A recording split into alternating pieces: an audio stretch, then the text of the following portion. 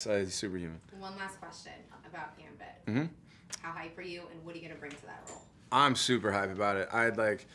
I would say we're gonna try to kind of do something maybe a little bit different. I don't know how to exactly explain it just yet, but he's a character.